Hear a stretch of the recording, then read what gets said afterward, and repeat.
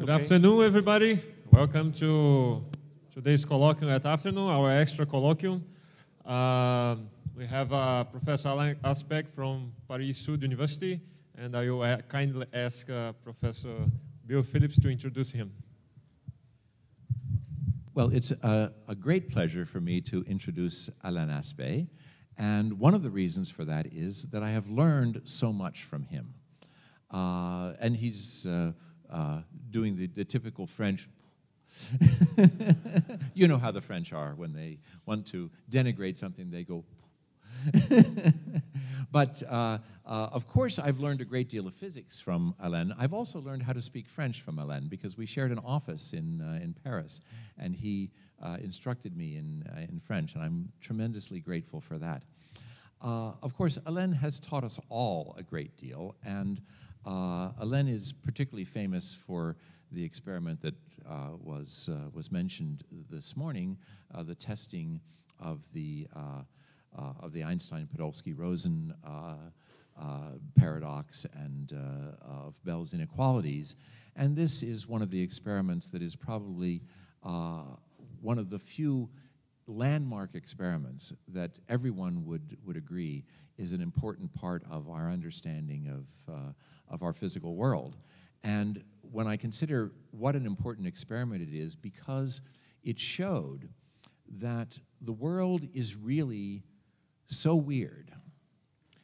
The thing that Einstein objected to about quantum mechanics was he simply could not believe that the world was as weird as quantum mechanics predicted it to be. The genius of Einstein was that he realized how weird quantum mechanics predicted the world could be and objected to that. And the genius of Alain Aspect is that he did the experiment that showed that indeed the world was as weird as Einstein said that it could not be. And today we're going to hear more about that kind of weirdness that we as physicists find so appealing and that Einstein found so appalling. And I must say that I was a bit uncomfortable this morning hearing both myself and Alain be introduced, because I think that you might have gotten the idea this morning that I was more famous than Alain, but of course that's not true. Many more people know Alain's name than mine, and I just want to tell a story to illustrate that. One time I was arriving in Paris and someone was picking me up. And they picked me up in a car and were driving me to central Paris. And I was speaking with them in French, thanks to the good instruction that I had from Alain. And the person was asking me, why was I speaking such good French? And I said, well, I spent a year in France in the research group of Claude Cohen-Tanuji. No, she didn't know who Claude Cohen-Tanuji was, who shared the Nobel Prize with me and Steve Chu. But I said, and I shared an office with Alain Aspect. Oh, yes, of course, Alain Aspect. So with that, I give you Alain Aspect.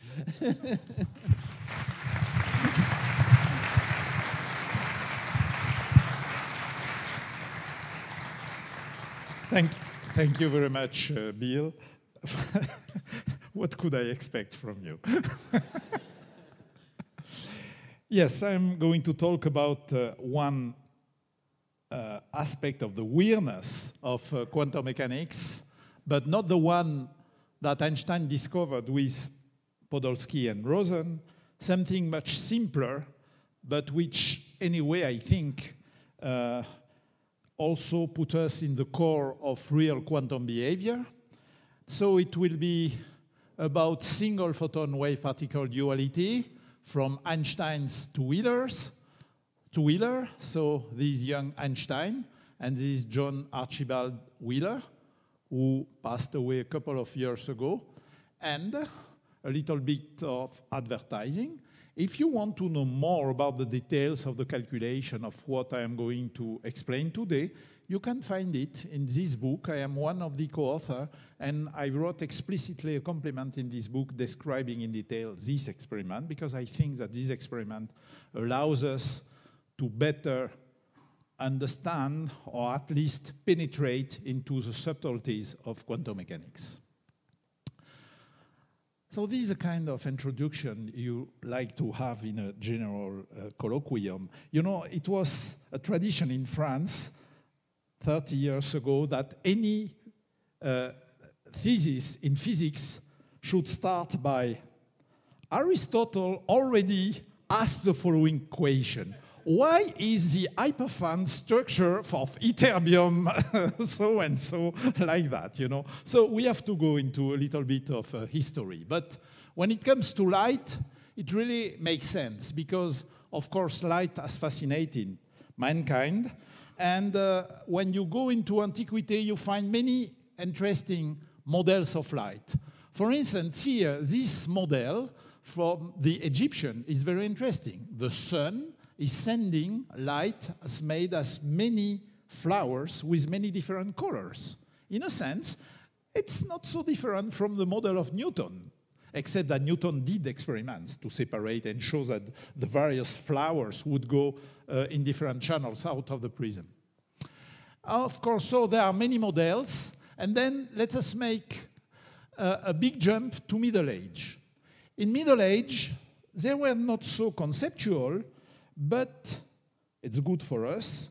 They made tremendous progress in technique, in engineering. And, for instance, they invented this small object here, who is very useful for people who pass 40 to 50 years old, okay? Because it allows you to see even when your arms are not long enough to be able to read the newspaper. They also, as you know, invented telescope, microscope, etc., etc.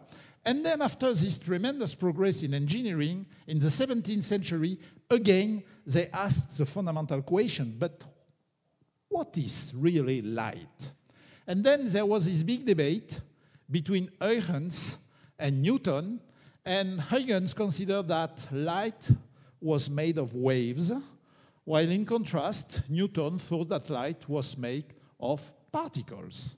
And of course, the authority of Newton was such that he really won this contest.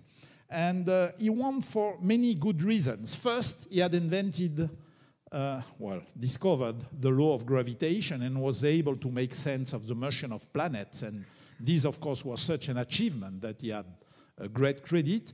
And also, one must say that his experiments in optics are fantastic, except that he sometimes had to find far-fetched models. For instance, for understanding the Newton rings that we very easily understand as interference, it was really a very far-fetched model. But anyway, Huygens lost, okay, and Newton triumphed, and this for more than 1 century. Then, at the beginning of the 19th century, two absolute geniuses, I mean, they are really my heroes, Young on one side of the channel and Fresnel on the other side of the channel, and they demonstrated that in order to understand interference, diffraction, polarization, you must admit that light is a wave which is transverse, okay, oscillates transverse, otherwise you cannot have polarization. But they did not know at all what was the nature of the wave, and they had to wait, or we had, or people had to wait for another half of a century until we know what is the nature of this wave, and this wave is an electromagnetic wave as correctly derived by Maxwell. And then it seems that it was the end of it. At the beginning of the 20th century, everything was absolutely clear. There is a famous sentence of Lord Kelvin that physics is completed. The only thing which is left is to measure with more and more accuracy various constants. Actually, it turned out that last summer, I went in details into this sentence by Kelvin. And Kelvin was not stupid at all, because he said everything is completed, we understand everything, except for two clouds. And he did not say two minor clouds, he said two dark clouds. And the two dark clouds were, on the one hand, the, between quote, negative result of the Michelson experiment, and we know that this evolved into relativity, and the other cloud was something not clear with the equipartition of energy, and the only way you can solve and settle the problem is by describing it with quantum mechanics. So we should not laugh at Kelvin. It was really good. Okay, so light is a wave. Light is an electromagnetic wave. And suddenly, early 20th century, photons, particles come back. And here Einstein plays a particularly important role. Of course, everybody knows of Planck, 1900.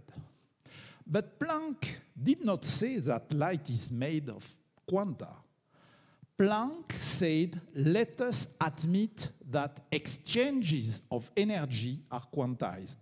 The exchange of energy between radiation and matter is quantized. And it was enough to derive the Planck law of radiation.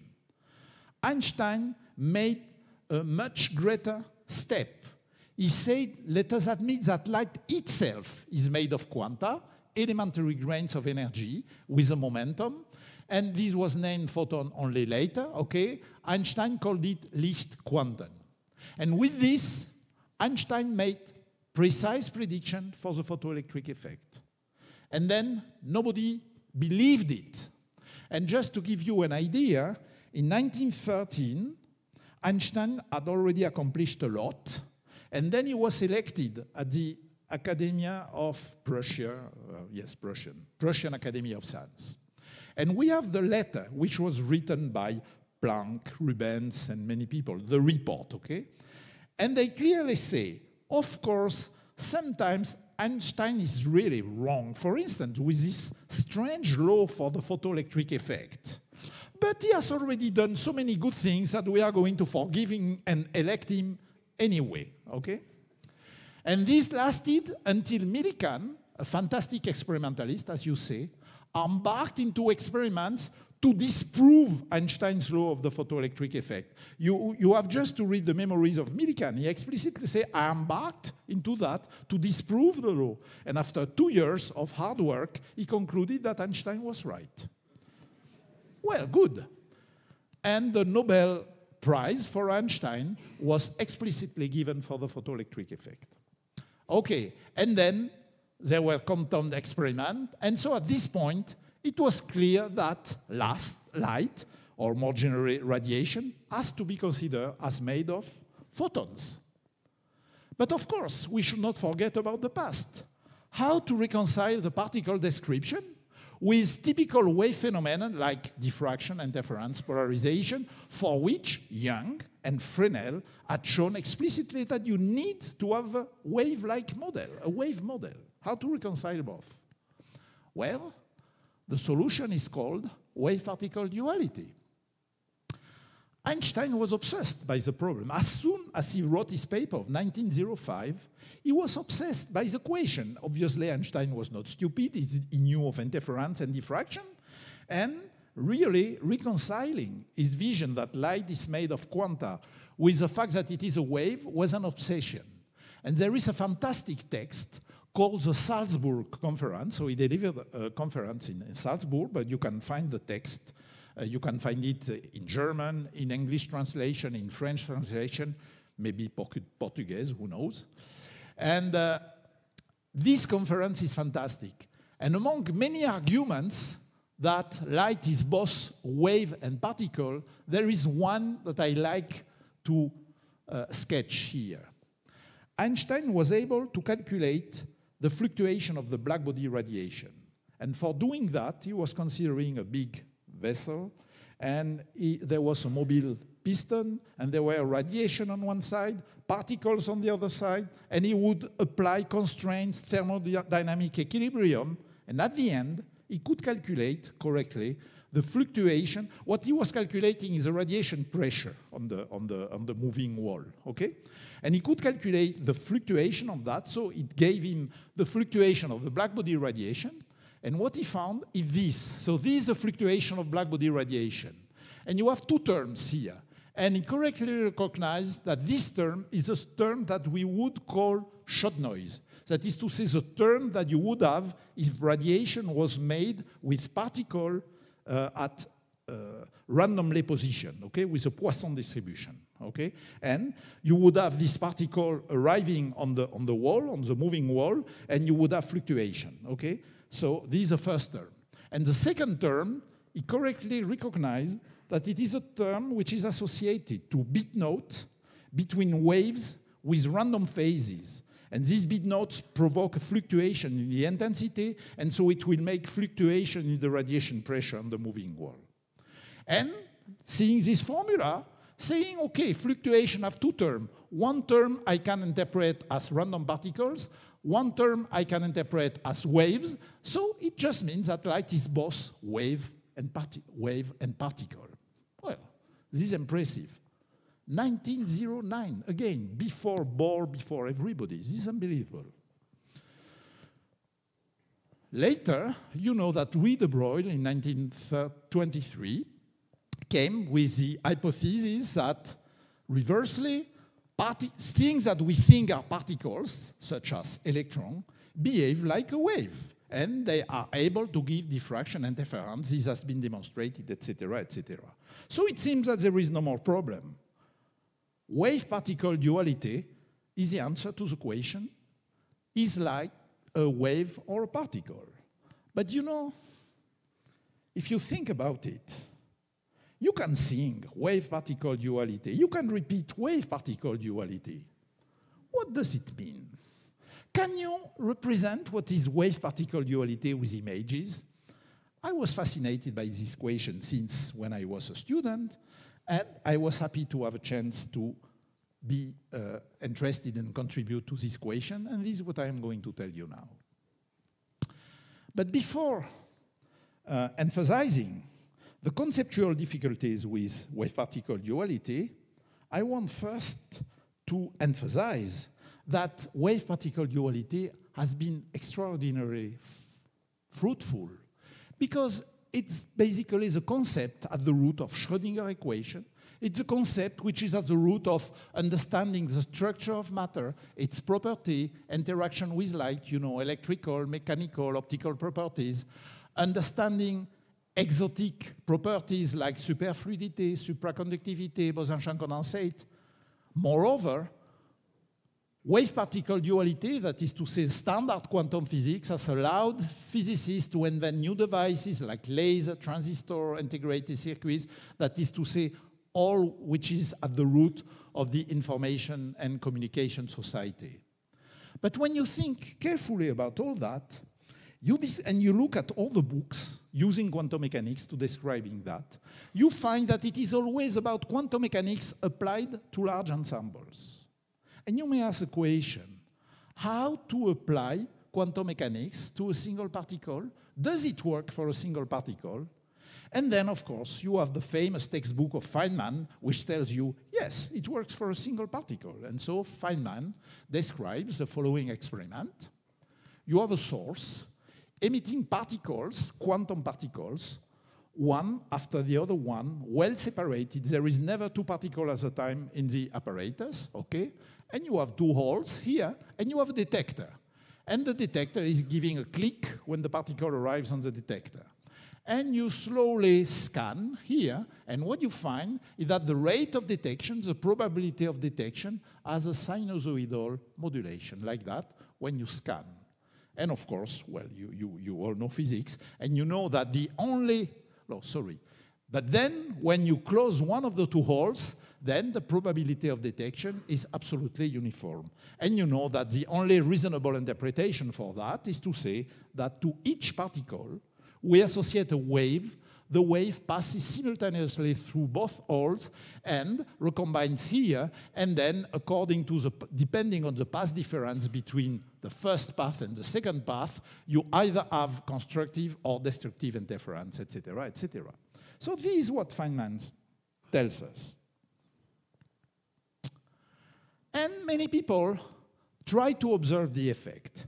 And the most natural idea, again, I repeat, in this experiment, what you want to have only one particle at a time in the apparatus. And the most natural idea was to say, let us use faint light. Let us take a source and attenuate it so much that the beam of photon is so weak that the average distance between two photons is much larger than the size of the apparatus.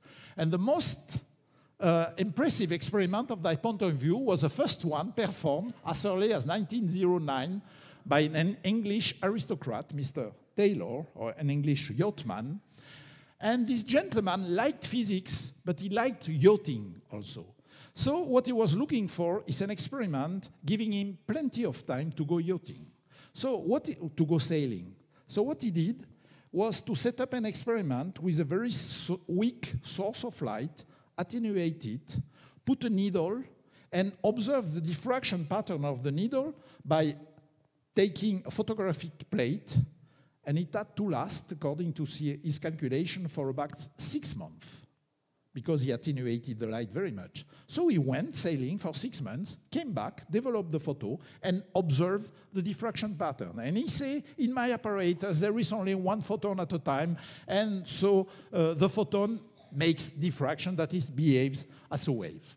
And there is a full series of experiments where people use attenuated light to test the wave character of very attenuated light. And with the exception of one experiment, but apparently there was something wrong in that experiment, some people criticized it for some reason, all the experiments show that yes, indeed, very attenuated light, faint light, behaves like a wave, although in the average there is only one photon in the apparatus.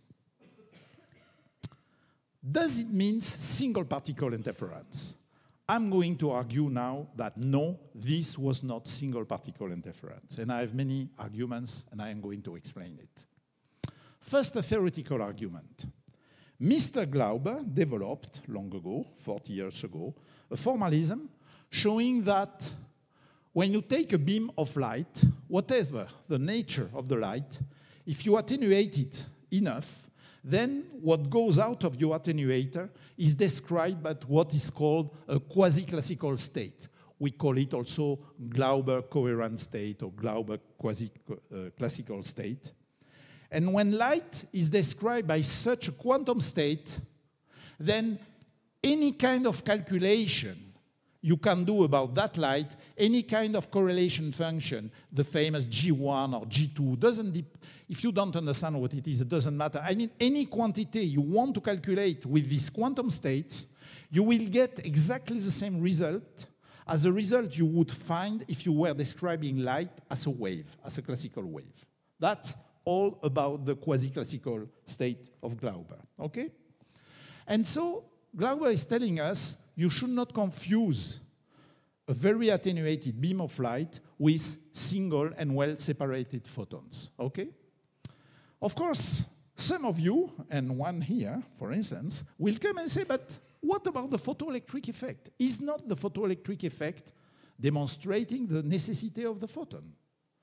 After all, Einstein derived his law because of the photoelectric effect. Well, actually, we can easily argue, and again, there is an exercise in the quite good book I refer to in the first slide. You can make a semi-classical model of the photoelectric effect in which you don't quantize light. Light is described as a classical oscillating electric field, but you do quantize matter. So this is a very simple model of an atom with a ground state and a continuum of ionized state. You forget about the intermediate states that you have here, okay?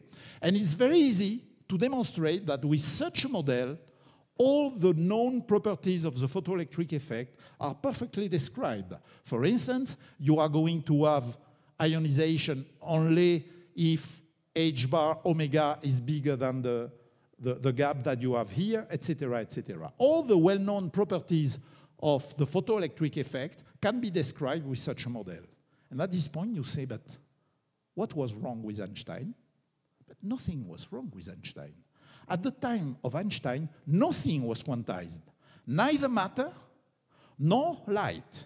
And a full classical model, where you quantize neither matter nor light, cannot render an account of the photoelectric effect. Einstein decided to quantize light, could render an account of the photoelectric effect. He could have chosen to quantize matter. He would have been able to render an account of the photoelectric effect. But from a modern point of view, we cannot say that the photoelectric effect demands quantization of light. Okay, so how could we make a further step and check the question whether or not we can have, in such an experiment, independent particles? Well, I think this would be the experiment to make, and we came with this idea with Philippe Grangier in the early 80s, that if we consider Feynman's diagram, but now we put a detector here and a detector there and look for coincidence. If there is only one particle at a time in the apparatus, obviously either D1 or D2 will fire, but the two detectors will not be fired, activated simultaneously. Okay? So, if really I have single independent particles, we should have a rate of detection, of joint detection here equal to 0, while here and there I have random detection. Okay? In contrast, if you think of a wave would simultaneously pass here and there, and you could have joint detection. This is the idea of the test to know whether or not we can have single photon in such an apparatus. But then, okay, so the idea is that a single particle cannot be split, an opposite behavior for a wave. But then we came, well, such an experiment had not been realized until the moment when we began to think about it. And I was really surprised that such an experiment had never been done. And I realized that in fact, the particle nature was considered obvious for electron, neutron, atom, molecules. And for this object, people were only looking for wave-like effects. I would not try to demonstrate that an electron is a particle. Okay? So the question was to be raised only in the case of light. And in the case of faint light, people had never thought about what I have shown in the previous transparency. They considered obvious that when you attenuate a beam, it's like separated photon, and they did not know well enough about Glauber's work. Okay, so we decided to embark into an experiment, but as all reasonable experimentalists in modern quantum optics, we know that young slit or young holes is nice in principle.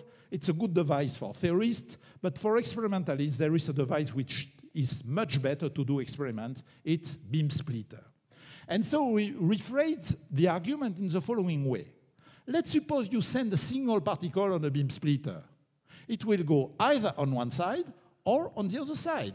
So if you look at joint detection between this detector and that detector, you expect to have probability of coincidence equal 0 if it is really a single photon. In contrast, if you have a wave which is split into parts, this is wrong, single particle, okay? If you have a wave split in two parts, then you have a certain probability to activate simultaneously this detector and that detector, and so for light, you expect probability of joint detection different from 0. So, if light behaves as particle, probability of joint detection is 0. If light behaves as a wave, probability of joint detection is different from 0. But do you know how to distinguish 0 from non-zero? If you are a mathematician, I'm sure you know 0 is clearly different from anything else. If you are a theorist in physics, depends on which side you are, okay? If you are closer to the... But if you are an experimentalist, obviously, distinguish 0 from non-zero is nonsense. I mean, you need to have a certain barrier, error bars, and something like that. And so thinking about that, we came with the following reasoning. Let's suppose that we have a wave, which is cut into parts here. Then we are going to have a minimum rate of coincidence predicted for this model. And this is the reasoning. If you have the wave split into parts, then the probability of joint detection is going to be proportional to the square of the intensity. Okay? Now, on the other hand, the single probability on this detector or on that detector are proportional to the intensity. And of course, you may have fluctuations, so you have to consider averages of the intensity. And there is a very well-known Cauchy-Schwarz inequality. Everybody knows it.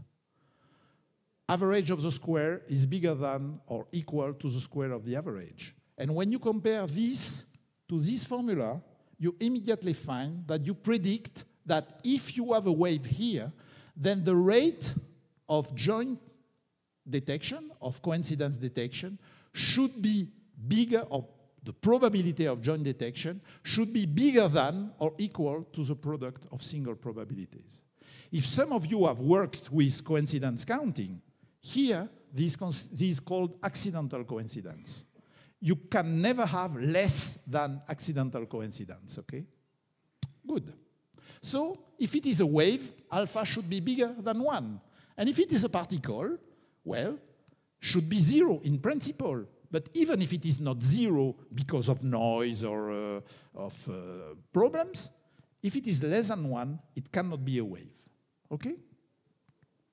So, now we have a criterion for particle-like behavior. It is like that alpha should be less than 1. Good. We embarked first on a very simple experiment. We take a small classical source, a light-emitting diode, emitting pulses with a length of a few nanoseconds, okay? Send it on an attenuator, and make a calculation such that, in the average, there is 10 to the minus 2 photon going out of the attenuator. So, in the average, it's 1/100th of a photon. And we do the measurement. What happens? Well, first, what does it mean, 1/100th of a photon? It means that 99% of the time you observe nothing, and 1% of the time you observe something, okay? Then, we send it on the beam splitter. We measure P1, P2, and PC. And guess what we found? We found the behavior predicted for a wave. Exactly what Mr. Glauber has taught us. When you attenuate a source, whatever you do, at the end of the day, you have a behavior like a wave, okay? And the reason for that can be understood in the following way. Normally, you should describe it as a wave, but if you insist for speaking of particles, you are going to have a Poisson distribution for such an attenuated wave, okay? And in a Poisson distribution, if it is very attenuated, probability to have 0 is large. For instance, in my case, it was 99%.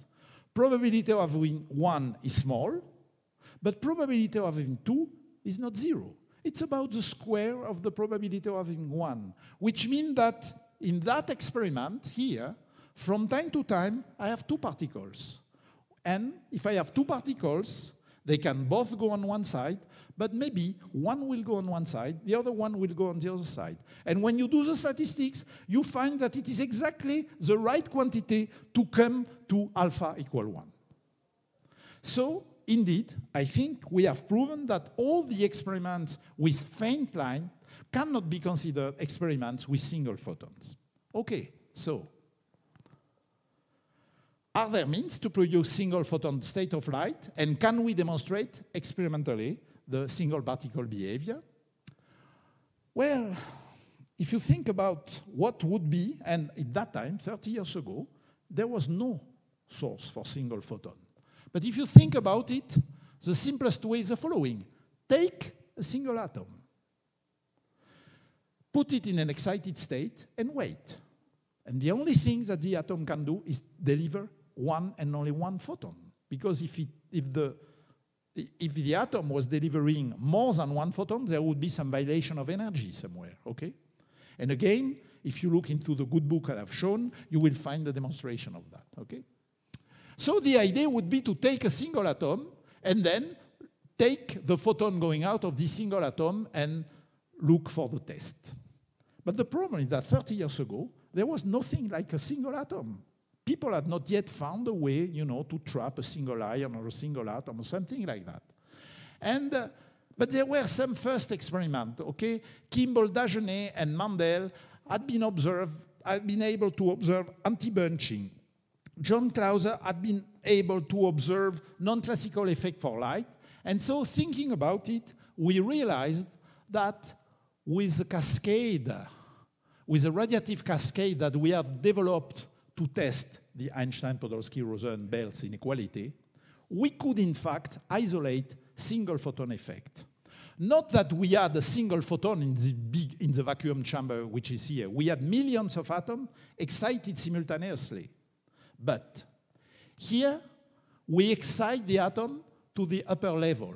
And now, once they are excited, they emit a first photon, a green photon, and then a second photon. And this has allowed us to isolate single photon effect or single atom effect in time. And the idea is the following. The two photons here are separated by a few nanoseconds. The lifetime is 5 nanoseconds. So you have once you detect the first photon, you are sure that the second one is going to be emitted, let's say, in the next 10 nanoseconds. And in our source, the average rate of excitation of the atoms was more like 10 to the 6 per second, which means that in the average, between two cascades, you have 1,000 nanoseconds. So actually, when you look at what was emitted by that source, it was green-blue, then nothing for a while. Then green-blue, then nothing for a while. So if I could isolate this sequence green-blue, then I am sure to have access to a single photon, to single atom phenomenon, and so to a single photon. So finally, the idea was very simple: to observe the first photon with a detector and look during the next 10 nanoseconds, and then stop everything and wait again until we observe a single green photon. Okay? So this is the way. We did the experiment, and with that, we found alpha clearly less than 1. So you are going to tell me, why not 0? Well, not 0, because there is also dark counts, and so there is an accidental rate with a dark rate of the detectors, etc. So it was a clear particle-like behavior. Okay. 20 years later, this kind of experiment has been repeated by our friends Jean-François Roch and his team in the NS Cachan. And I would like to say that when compared, to this big room full of lasers, etc., producing single photon nowadays is really so simple that it is a little disgusting, okay? So what they do is the following thing. They take a microscope, they have a very diluted medium on it, they have a confocal microscope so that they can look only at one molecule. And they are going to shine a green laser on that molecule. It's a 4-level system. They will excite it to the upper level. They wait, and finally, you have a single photon. It's really very simple. So this is what you do. You excite with a pulse laser, and you get a red or an infrared or red photon coming here. And you can do the test, and you find alpha clearly less than 1. So this is a very good source for single photon. It's much simpler, etc., etc. Okay. So the question, when you have such a source, is the following. Now we have a source which produces a single photon. Are we going to observe interference with a single photon? So the equation boils down to the following equation. Let us suppose we introduce a single photon in such an interferometer, for instance, Mach-Zehnder interferometer. Are we going to observe a modulation of the rate of detection here or there as a function of the path difference? Will it be sinusoidally modulate when I have one and only one photon? Of course, we did the experiment with Philippe Grangier 25 years ago, and this is what we observed. If we were patient enough to let the statistics build on, then we had a beautiful modulation of the probability of detection here or there as a function. So now again, okay, my problem. And we had a beautiful modulation of the probability of detection on one side or on the other side. Okay? Now, surprise, surprise, surprise. Good. Okay. So you see here, we had an example of an experiment which was done in the single photon regime because we were using exactly the same source which produced single photon as the source used to test that it was indeed a single photon. So we had an unambiguous wave-like behavior in the single photon regime. This is the way the experiment has been done in Cachan more recently. Rather than using a Mach-Zehnder interferometer, they have used, we participated in this experiment, they have used a Fresnel biprism. So you know a Fresnel biprism is a nice system. You have a point-like source here, you expand the beam, the upper part of the beam is deflected down by the prism, the lower part of the beam is deflected up by the prism. I think I know I should have changed the button. We are going to look into coincidence or non-coincidence detection between the two detectors which are here, right? So we do the experiment, and the anti-correlation detector D1 and D2 gives alpha clearly less than 1, which means that indeed, although we have a beam which apparently is wide, photon is passing either up or down, right? This is a conclusion of alpha less than 1. Okay. Now, we put a screen at the time of Fresnel. You put a screen and try to look for a fringe pattern, an interference pattern. Now we have modern means, a CCD camera, computer, and we can observe in the overlap, and we can even register the signal with the computer and everything, and I'm going to show you the result. So these real data observed with a source of single photon. Wow. It's remarkably fast, but for some reason, it's not dark. This is another problem. What happens? Oh, too many messages. So, wow, too many messages. So let us try to start it again.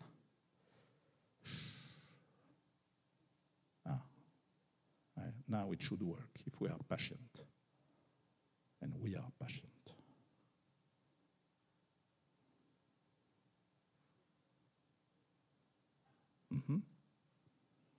I tried it before. Should I resist to try to open a second time, Bill? Okay, let us try. So it will come 2 times now. Now, 1, and only 1. Okay. So you see exactly what we are doing here. What we are doing here is observing with a CCD camera. We observe what happens here. And this is the CCD that we have here. And each time a photon is going to be detected, we are going to have a red spot. So let us start the observation. And this is real data, okay? Okay, so you see the points, okay? Detection of photons. Okay? And you see, and what we do, we accumulate the data on vertical lines. And this is the histogram we have here. And probably I don't have to comment.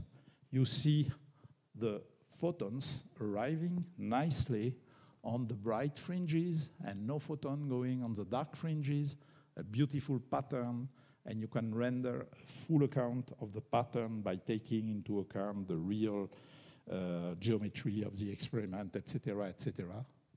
Isn't that beautiful? And this, again, is done with a source where we have checked that the photon either goes up or goes down. Alpha is less than 1. Okay, I think you are convinced. Maybe we go to the end anyway to show how beautiful it is. Okay, and let us close it. Okay, so what do we have? We have an unambiguous wave-like behavior in the single photon regime. It's the same experiment as the one we did 25 years ago, but now we can register it and show it. Okay, so what have we shown? We have shown wave-particle duality for single particles. We did, with Grangier, a first experiment in which we observed about probability of joint detection equals 0, which means that when we send the photon here, it goes either up or down, but never on both sides simultaneously. Then, with the same source, we did that experiment. And in that experiment, we observed that the probability of detection here is modulated as a function of the path difference. And this, you can understand it only by accepting that it is split in two and recombined. Otherwise, you could not have such a modulation. But look, it's the same single photon wave packet, the same source, the same beam splitter, and we have contradictory images. So what should we do? Call Mr. Bohr. Mr. Bohr, help. What should we do? And of course, we have Bohr's complementarity. Bohr tells us, look, my young friend, you have to choose either do this experiment or do that experiment. You cannot do both simultaneously. So you should not be worried too much, you know? The equation cannot be asked simultaneously. So if you read carefully Bohr insists that the behavior that you observe depends on the kind of apparatus that you are using. So if you take that literally, you say, I understand. So this apparatus being different from that one, when the photon arrives here, it has to decide its behavior according to the apparatus in front of it. Well, if you read Bohr, you know, he insists, the apparatus determines the behavior. So the photon arrives here, you say, they are trying to find if I am a particle, I'm going to pretend I am a particle. And here, the photon say, I'm well educated, I have a good course in optics, I know this is a Mach-Zehnder interferometer, so I know I have to pretend I am a wave. Okay. Thinking about that, John Archibald Wheeler, which was an extremely subtle man, as we know, came with the following equation. We could decide to choose between this apparatus and that apparatus after the photon passes the first beam splitter. Then what would happen? This is so-called Wheeler's delayed choice experiment. So we decided to do the experiment, and to go from this scheme to that scheme is a little complicated, but we noticed that there is Wheeler had already shown it in a way that what we can do is slightly modify the experiment. Now, you see, here there is no beam splitter. So this path goes here, and that path goes here.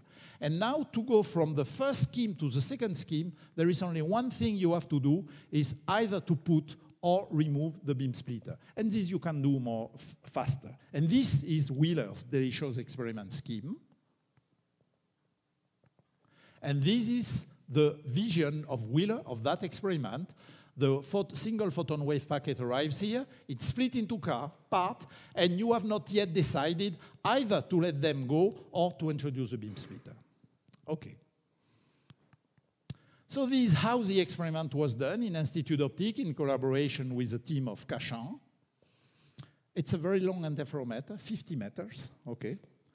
Here, you split the photon in two parts. I can go in details, it's polarization splitting, but doesn't matter, they are physically separated. Propagate along 50 meters, and here you recombine the path, but the photons are not yet recombined because the polarization are orthogonal. So here there is an electro-optic modulator, and if you apply a voltage, you recombine. If you don't apply a voltage, you don't recombine, and so one path will go here and the other one will go there. And the key point in that experiment is the following. The choice of switching on or switching off the electro-optic modulator, which amounts to introducing or not introducing the beam splitter, was done here randomly and fast enough that clearly at the moment when it happened, the photon was somewhere in the middle, traveling in the middle of the interferometer, okay? So there was total separation between here the choice and the entrance of the beam splitter. It was relativistically separated, okay. So what did we observe? Unfortunately, I should say, as usual, quantum mechanics wins. This is what we, well, okay, I should detail a little more. So you see the experiment is the following. You have the single photon arriving here. Each time a single photon arrives, after it has entered long enough in the interferometer, we choose randomly either to put or not to put the beam splitter. And we make a note of the result which is obtained here. In addition, we can also slightly change the path difference. So each time a click is recorded, we record the fact that it is recorded in D1 or D2, the fact that the beam splitter was in and out, and what was the value of the path difference. And with that, we first look at the events when the beam splitter was in. And you have a beautiful interference complementary on the two paths as a function of the path difference. And for people who have worked in experiment, such 94% visibility over an interferometer of 50 meters with light which is absolutely not monochromatic. It's really short coherence length, a few tenths of microns or something like that. This is a real tour de force, okay? These young people who have done the experiment are fantastic. Then we look at the results when the beam splitter was not introduced, and then really no interference at all. And again, we can test that the alpha parameter is much less than 1. We are working in the single photon regime. Then we test also that if we block this path, then photons are detected only here, and if we block the other path, photons are detected only here, and there is a so-called which way parameter which is defined in the literature, which is 99%, okay? So now it's time to conclude. The photon travels one route or the other, and here we can tell which one. But if we introduce the beam splitter, then the photon travels both routes. So finally, the photon travels one way or both routes according to the setting, but the setting not at the moment when it enters, the setting at the moment when it is ready to go out. And there is a beautiful sentence of Wheeler, which is the following: one decides the photon shall have come by one route or by both routes after it has already done its travel. So you decide on your itinerary after you complete your travel. Isn't that weird? Okay, this is quantum weirdness. So wave-particle duality is one of the great mysteries of quantum mechanics. I have several comments we can make. First, and this is very important, weird as it is, quantum optics formalism, quantum optics equation, gives a perfect, coherent account of wave-particle duality. The problem arises only when you insist for making images or you insist for applying classical notion to the experiment. But if you take the full set of equations of quantum optics, you don't have to choose. The full set of equations render an account. It's the same set of equations which render an account of both experiments. So this is reassuring. Both complementary allows us to avoid too strong inconsistencies. But we should not take both complementarity in a too naive way. Because, you know, sometimes people say, oh, yes, of course, with Bohr complementarity, I understand everything. Well, be careful. Bohr complementarity is much more subtle than it looks. And in particular, I think that the main lesson we can draw from this kind of experiment or the quantum eraser of Scully or this experiment is that when we say that an apparatus changes the behavior of a quantum object, we should absolutely not think of a mechanical action of the apparatus on the object you measure. And in particular, we should not stick too much into the famous image that you have of the Heisenberg microscope, that by observing your particle, you change its behavior. It's much more subtle than that. Now, there is something which is fascinating and which is a line of the last 20 or 30 years, is that questioning the foundation of quantum mechanics is not only an academic question, but clarifying this kind of concept leads to very nice application. And for instance, here it leads to a scheme of quantum cryptography. So it is late and I am not going to give many details, but the idea is the following. Alice and Bob want to communicate. But there is an awful eavesdropper here, okay? And the awful eavesdropper, I'm careful, you know, I used to have a description, a painting of the Renaissance of a naked woman, but now I strictly avoid this kind of images to describe Eve, okay? I think this view of Eve is perfectly correct, right? You object? I still use the Renaissance picture. Yes, but you know, as a French citizen, I better be careful. I carefully crop it so that it doesn't show anything. Okay, very good, very good. So you are a good American. Anyway, so the nasty Eve tries to intercept the information. If you have a classical pulse, you can think that the spy can catch a small fraction of it and take some information. But if it is a single photon, then either it captures it, and then by doing some statistics, Bob can know that there is somebody on the line, or he cannot get any information. Of course, real quantum cryptographic schemes are much more subtle than that. But the idea is that in quantum mechanics, you cannot get information without leaving a footprint. And in particular, if you have single photon state, the footprint with a beam splitter is that either you get all of it or nothing. Right? That's the story that I try to show. And so with this, well, Alice and Bob are going to be able to exchange keys and then to communicate. This is a longer story. So this works, and there are many schemes. You can even buy schemes now, and of course, all the armies in the world are very interested in that and give money for that, etc., etc. You know the story. Okay. Before concluding, I would like to say that Bill insisted that quantum mechanics is weird. And after spending several decades in my life thinking about quantum mechanics, I think that it is fair to say that there is two different weirdness in quantum mechanics. And I have citation of Feynman about these two weirdness. The first one is the one which is emphasized in Lecture on Physics, where he describes his famous experiment, wave-particle duality, etc. And he says, in this chapter, we shall tackle immediately the basic element of the mysterious behavior in its most strange form.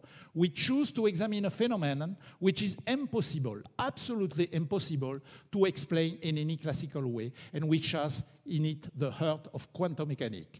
And he adds, in reality, it contains the only mystery. So this was in 60, okay? And it's about wave-particle duality for a single particle. But 20 years later, in 82, he talks about entanglement. And then he says, I've entertained myself always by squeezing the difficulty of quantum mechanics into a smaller and smaller place so as to get more and more worried about this particular item. It seems to me almost ridiculous that you can squeeze it to a numerical equation that one thing is bigger than another, Bell's inequality. But there you are. It is bigger than any logical argument can produce. And the beauty of it is that after recognizing this weirdness, Feynman says, hey, we are going to do something out of it. And he invents quantum computing. So the lesson is that looking into these mysteries of quantum mechanics, you can make something hopefully useful with it. And with that, I'm going to stop, but I have to show who are the people who have done the experiment. As usual, the people who have done the experiment are the PhD students, Vincent Jacques and vous. Is not an acronym, that's really a Chinese name, okay?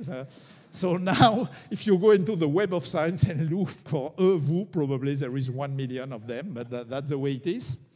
And then you have many older people, and what I like very much here is that you see there are these people, and then behind the scene, you have the godfather of that experiment. We participated in that experiment. And what I like really in this photograph, that you know, Philippe Grangier was my first PhD student, Jean-François Roch was the first PhD student of Philippe Grangier, and Vincent Jacques was the first PhD student of Jean-François Roch. So I cannot count the generations, which means, unfortunately, that I am not a young guy. Okay, thank you very much.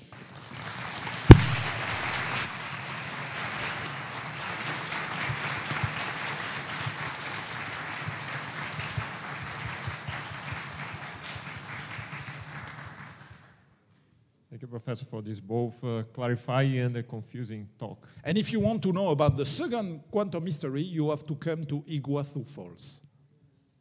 Questions? Alain, Yes. the traditional interpretation that the photon itself carries a wave.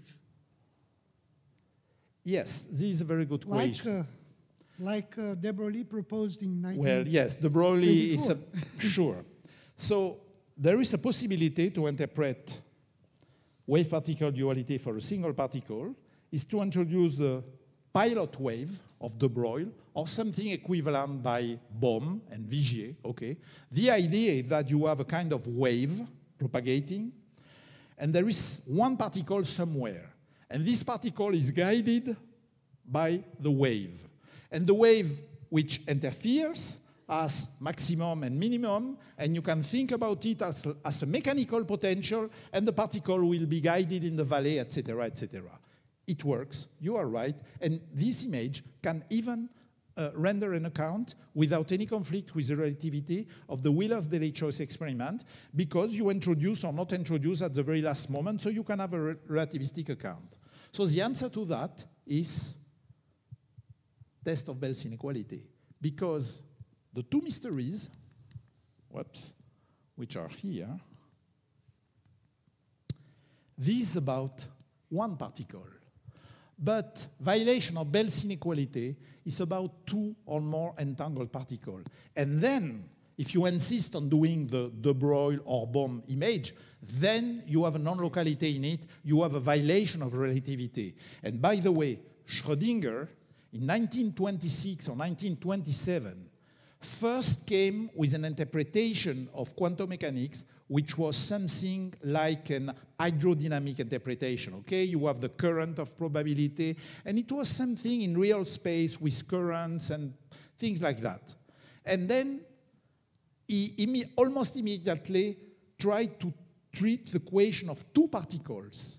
And then he realized that then you have to go into the configuration space, and things which are local in the configuration space are non-local in the real space, which means that something seems to travel faster than light, and Schrödinger immediately abandoned his interpretation in terms of, which is in the same spirit. So you are right for this experiment, but there is also Bell's inequality violation. Yeah, I agree, but the second related question is the following. When you look to a single photon experiment, it's one thing. When you look at an experiment that involves many photons, probably at the same time, you have to remember that photons are bosons. Absolutely. And there is some correlation should appear. So what you are telling me is that we must absolutely distinguish between one photon yes, and many between, photons. so I try to broaden the scope. We must absolutely distinguish between quantum mechanics of a single particle, for instance, a single electron, we describe it by a wave function in space and time, and then the many-body problem, for which we need to use the second quantization formalism. Otherwise, because then we have to take into account the quantum statistics, etc. Is this explains fully the difference between many photon experiment and one photon experiment? The case of many photons is very particular. It's the fact that most of the source that we have can be, if we take the full quantum formalism and the many-body formalism for bosons, at the end, you show that it can be considered as a mixture of Glauber quasi-classical wave, and then you can make the connection to classical optics and to classical waves. Just a final yes. observation. By the way, I have a comment about that. Okay. Because I realized that only recently, well, when finishing to write the book, and the question is, the point is the following. If we can create single photon states, like that one, if we are sure that we have a single photon state, we can consider the mode of the classical electromagnetic field that we use for quantizing and defining the single photon, we can consider that as a very good wave function for the photon. So when you see in books, there is nothing like a wave function of a photon and something like that, there are strong arguments for that. But for many practical purposes, if you are sure to have a single photon state, you can consider the electromagnetic field on which you do the quantization as a wave function of the photon, just as well as you have a wave function for a single electron.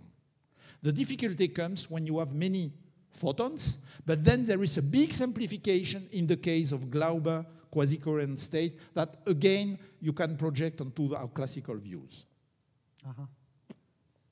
Thank you. Bill, now I better. Now it's your turn. Okay. So I want to follow up on the previous question. Feynman, in his little book on quantum electrodynamics, yes, the strange theory of electrons and photons. So it's a new question. Well, it's not. You'll see that it's related. Okay. He says, well, let's just admit that photons are particles, but they have this strange rule that describes whether or not we're going to detect them, and the rule is simply the rule that waves follow. So now that sounds very much like the spirit of what you described in terms of Bohm's approach, or even the guiding wave hypothesis, and for that matter, these kinds of questions are just as easily posed with exactly the same results if we talk about single atoms or single electrons. Yes. So there's nothing magic about photons, so we could have real wave functions if we wanted and not worry about this question about whether a photon really has a wave function. And then I don't suppose there's any doubt that since quantum mechanics, up to the point at which you make measurements, is a completely deterministic theory, you start off with an initial condition, it has a wave function, you describe the wave function, it doesn't matter what you do, you put in beam splitters or not, as you wish, and you can calculate the deterministic result of the wave function, and then you end up with a measurement, you apply the measurement hypothesis, and you get the answer that we all agree on is the answer of quantum mechanics, which has always annoyingly been the answer we get in the laboratory. That is, annoyingly, if you wish to see something new. So that picture of what happens to either the photon or the electron or the atom is a completely consistent picture that does not ask the question whether the photon or the atom is a wave or a particle. It just says, here is the rule. Yes. So what do you have against that image that never asks the question except for what is the result of the experiment? Why do you, and by extension I mean everyone who thinks about this problem, insist that we answer the question, is the photon a wave or a particle? Why don't we simply say, there is a rule that we have, and here is the rule? Okay, so my answer will be my personal behavior, and I don't try to convert anybody, but my answer to that question is that it is only by asking such questions and accepting to clarifying them in my mind that I can get an intuition. In other words, if you come with one of these complicated schemes, Mandel-like, you know, with many devices, many beam splitters, and you say, what will happen here? Using my self-contradictory images, sometimes it's a wave, sometimes it's a particle, usually I get an intuition of what will happen. And of course, at the end, because I am a serious and a professional physicist, I take the equation, calculate the result, and say, this is the result. But if I don't have the first step of deriving and using images in my mind, then it's hard for me to think about interesting situations, okay? And so I think it is useful in that sense, okay? And of course, the price I have to pay is that in our ordinary logic, there is something self-contradictory between the images, but I learn by experience how to manage with these self-contradictory images, and I never pretend to make a full demonstration with the image. The image is good for smelling what is the result. And if you allow me, I want to add a comment, which may be a little provocative. I doubt that the people who have been claiming for decades that everything has been understood by Mr. Bohr and that it is a waste of time to ask this kind of question, I'm pretty sure it's not these people who have invented the new concept of quantum information. So I think that asking this kind of question and recognizing that there is something so weird in quantum mechanics that you cannot reconcile it with your usual images, this tells you that maybe you can do something new and useful with it. And that's all the idea of quantum computing. If this could boil down to classical images, you could not think of a quantum computer with totally different concepts from usual computers. So it's a kind of answer to your question. Everybody has to behave as he wants, provided that at the end we agree on the rule. We all agree on the rules of the calculation. The question is, are we going to be innovative, inventive? Personally, I think that playing with these images is a good way of finding what is interesting in the problem. Are you satisfied? You play with images all the time. Yeah, sure. So all this is related to entanglement, collapse of the wave packet, and so on. So what is the state of the art in having macroscopic cats, like the squids that was some time ago, the interference?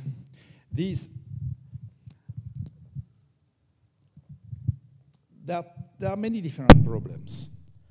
You can use quantum mechanics to describe macroscopic phenomena like superconductivity or like a laser beam or something like that. It looks macroscopic, but it's not really macroscopic. It's macroscopic only in the sense that there are many particles, but basically it's many particles described as the same wave function, okay?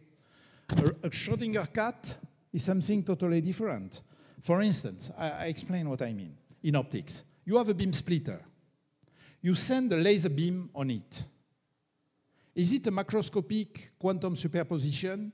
I think no.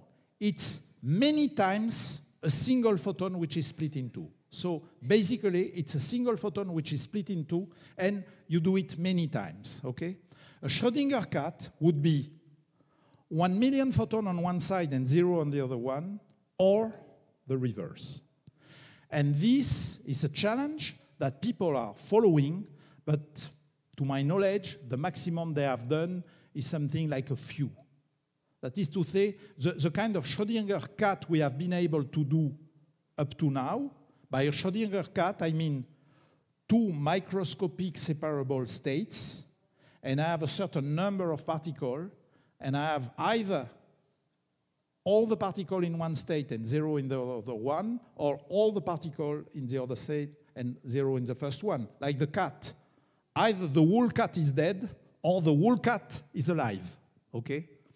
And so to my knowledge, there is no real macroscopic in the usual sense of macroscopic. We have a little more. I mean, we have a few particles, okay? But I doubt that we have real big Schrödinger cat at the moment. You know examples, Beat? Well, I'd like to make a comment on this, because the question you raised was about these superconducting circuits that supposedly are in cat states because they're in a superposition of the current going one way or going the other way. Yeah. And people say, well, this is a superposition of many, many Cooper pairs, for example. Well, as opposed to some of the other experiments that have been done where it's a superposition of perhaps 3 or 4 particles, which sounds cat-like. Maybe it's a kitten rather than a cat. But it sounds really like a big cat if you have many, many Cooper pairs. Well, on the other hand, if you ask what is the quantum that is in superposition, it's just one flux quantum. Yes. So in that way, you might argue that it's not really a cat. It's just an ordinary quantum superposition of 2 different states, one having a flux quantum in one direction, the other having a flux quantum in the other direction. but that's a little bit unsatisfying as well. Well, there was a recent calculation done by Brigitte Whaley, who is a quantum information person at Berkeley, and she decided to ask the question, how much difference is there between these two states? I like to call this the cattiness of the state. And what she found was for you a mean number... distinguishability? Yeah, how like much, that. well, how much would you have to change the one state going in one direction to make it into the state going in the other direction? How many particles would you have to exchange in order to do that? Asking that very explicit question, instead of saying, well, there's this big current and there's all these electron pairs. And she found that for a wide variety of such experiments, if she actually wanted to see how many particles would have to be exchanged, the number was a few particles, or at most a few tens of particles. So even these superconducting circuits are not very catty in the sense that she chose to use. So I'm basically agreeing with Alain. There's a more explicit calculation that shows even for this case that seems very catty, it's not very catty. I can tell you something which would impress me very much is really a harmonic oscillator being simultaneously a superposition of this motion and of that motion. That is to say, an harmonic oscillation doing that. Yeah. And how big can be a harmonic oscillator doing that? You know, there are all the experiments now with the quantum resonators. Yeah. Maybe they are going to find something. And of course, exactly that experiment was done by Dave Wineland, but the difference was something like 3 phonons. This is what I say. There are several experiments in which you have a few quanta, which really, in this experiment, you can really consider you have a Schrödinger kitten. Okay, it's very small, but it's more than one. Okay, it's a few quanta. Now, I would like to propose another way of describing the size of the cat. Okay. How useful is it? If you can make a cat of the sort you said, where you have a superposition of 1 million photons on one side and 1 million photons going the other side, we know we could make an interferometer using that. Much that more would sensitive, be, yes. 1,000 times better than a 1 million photon interferometer in a coherent state. Yeah. No one has proposed any way of using these superconducting devices to make a measurement that is better than an ordinary squid, for example. So the utility of the cattiness, I think, is an important issue as well. A different one, and not necessarily the only right one, but I think that that's an interesting way of thinking about the cattiness. Yeah, sure. Thank you, Bill. Hi, Professor. I really appreciate your work, and I have been studying non-locality a little bit and looking for your experiment.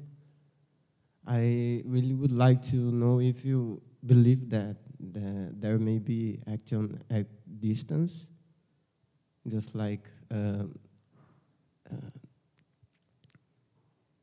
the sense of interpreting quantum mechanics. So the question is about action at a distance, right? Is this a question? Because the microphone... Not just it, but about contextuality too, because I think you haven't spoken about it in your conference. Okay. I'm not sure to fully understand the question. The loudspeakers are very loud. Bill, you got the question is about action at a distance? Oh, I never said that there is action at a distance. You didn't say anything about it. So action. That's why I. Okay. So I no, but okay. So it's a very good question. There is obviously non-locality in quantum mechanics. For instance, here.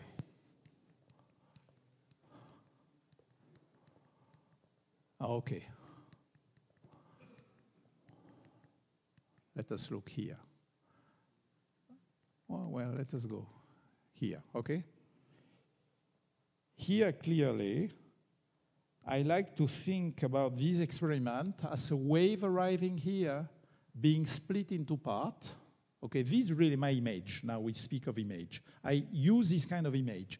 A wave arrives, is split into parts. But as soon as I detect something here, instantaneously there is nothing left on the other side. This is clearly a non-local feature of my image. With entanglement, it's even worse. I do a measurement here, and it changes the state of the photon which is there. This is a kind of image I use.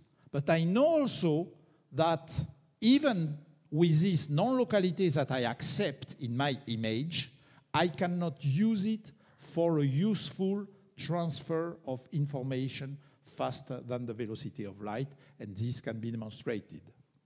Well, you can make the reasoning, you try desperately to see, okay, I do that, is there information on the other side? And unfortunately, you do the calculation and you find that there is no efficient way of using this quantum non-locality to have action at a distance in the usual sense, which is that I would do an action by propagating some kind of signal faster than light.